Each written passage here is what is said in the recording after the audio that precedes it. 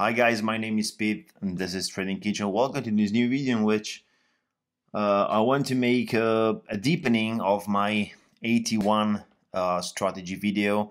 I hope you saw the last video of my intraday strategy, and I hope you're following the developing of this strategy with by the trading journal that I will post.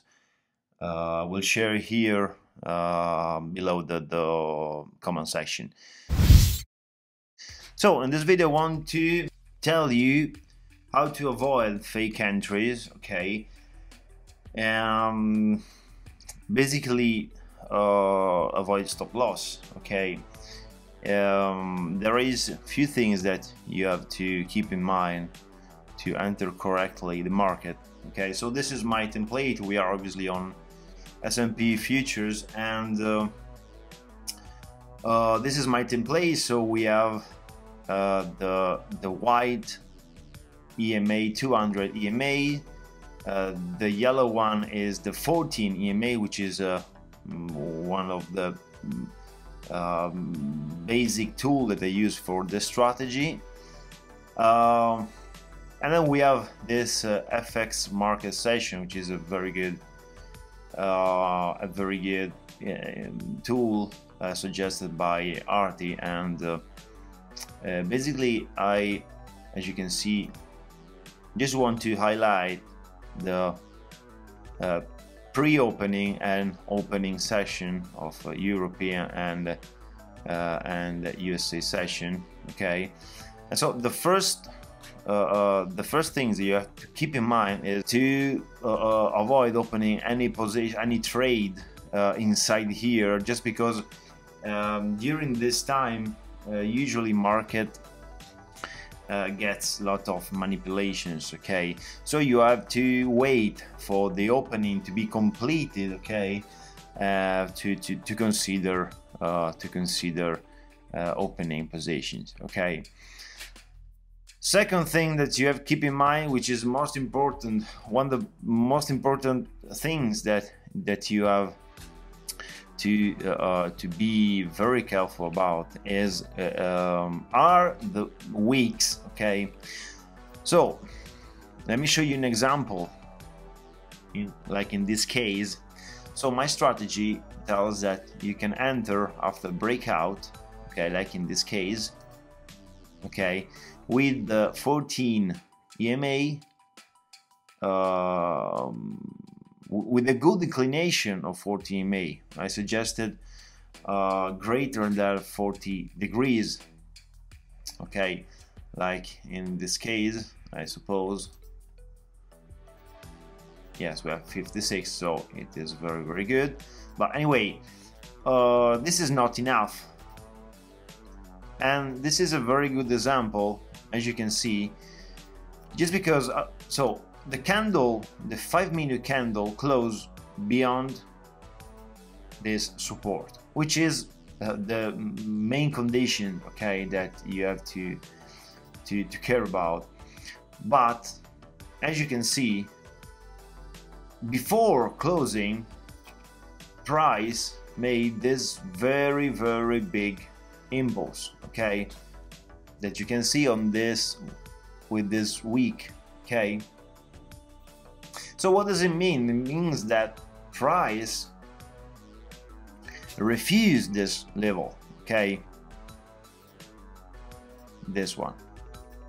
Okay, so what you have to expect after the closing, if the closing candle is beyond the support, you have to expect that this rejection will follow with the next candle. In fact, like this. Okay, as you can see, we have a strong movement to the up.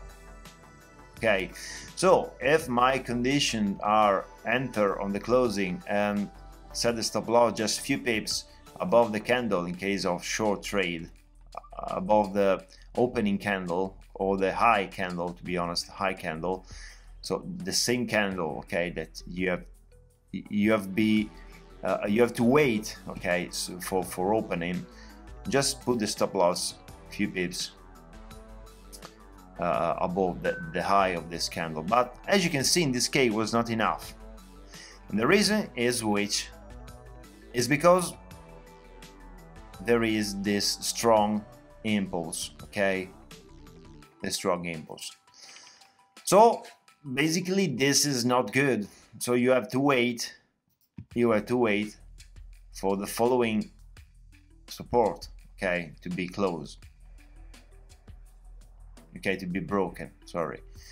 And in this case was the same thing, okay. You have this week, so basically you have to open a trade when you see the body of the candle so much higher, okay, than the wick. For example, like in this case, okay.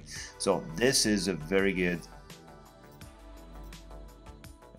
signal. The reason is which the pressure of the sellers in this case was enough to win against the buyers. Okay, so be very careful to the wick. So the third things I want to tell you, and I want you to care about, to not to get a lot of stop losses, is the VWAP, okay, which is this line, this blue line. I use the standard settings. I don't care about upper or lower band, okay, but this is a very good tool just because basically it makes an average putting together volumes and price, okay. And so this is very good. So this is very good, this tool, just because as all the volumes indicators consider three variables: price, time, and obviously volumes, okay. All the others indicators do not consider volumes, okay. So they do consider only two variables, which are price and time, okay. So when price is above the VWAP, you can go short, but remember that the VWAP works like a support area or support resistance area. So for example, and this thing is the same with 200 EMA, like in this case. So this is a very good, we have a divergence here. This is another strategy, but you can use the same strategy, okay, to find a very good trades to do. So in this case, if you wait for this support to be broken, or better this one, which is also the lower price, okay, the low of the euro opening. So if you open here a trade, okay, here, as you can see, price is too close to the VWAP, okay. So you have to expect a big rejection of the price when VWAP is touched, okay. This is very important. This is very important, okay. So the same thing is for 200 EMAs. As you can see, the 200 EMA works very good as support or resistance as well, okay.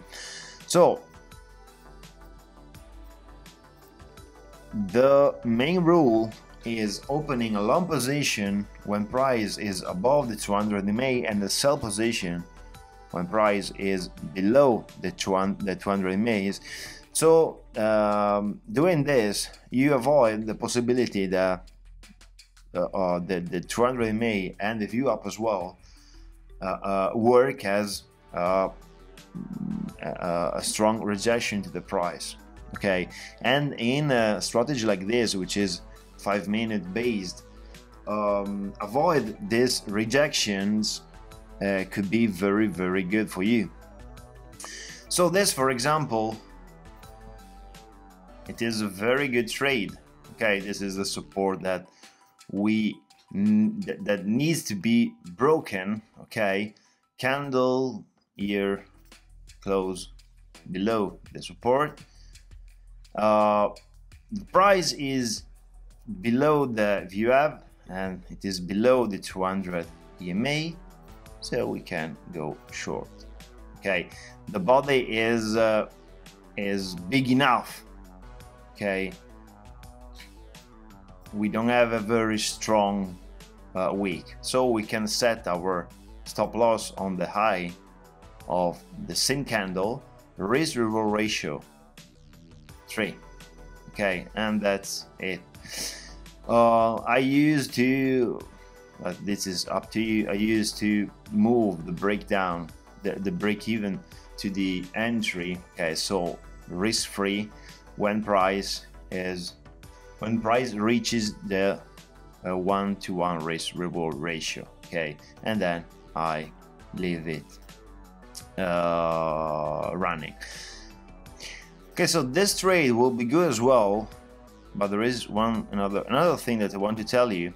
When you see this strong candle, okay, so we have a very, very big momentum, okay,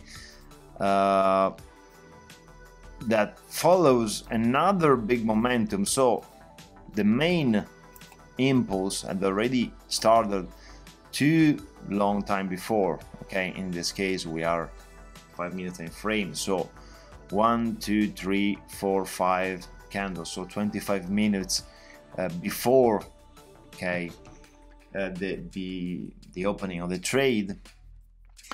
So if you see a very strong momentum, you have to expect that the price is going to deflate just a little bit.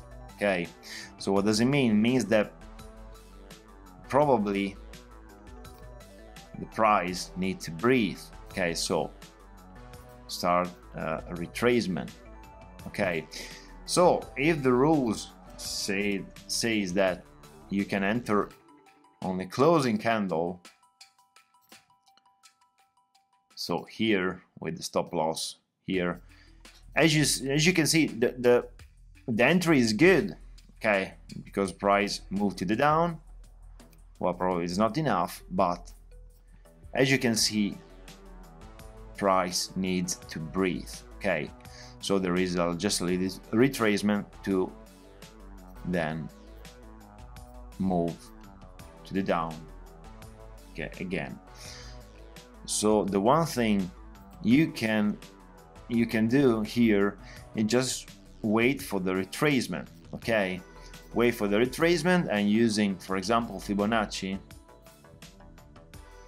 Okay, to wait for the price to come to go above the 0.5. Okay, which is our premium zone in this case. Okay, and it could be very, very good, and 3 year obviously, but the reason is that you try to not to have a lot of drawdown. Okay guys, that's enough for this video. I hope you like. I will share the video strategy in the comment section below with the trading journal. If you join my Discord group, you will be able to take a look at my trading ideas that I share every day on the pre-opening Europe, on the Europe pre-opening.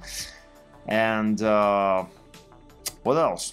I think it's enough. Let me know what you think about this video. So same stuff. Subscribe the channel,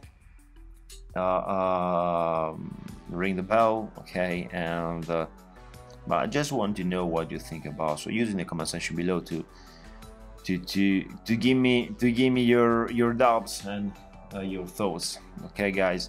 Thank you very much. See you in the next video.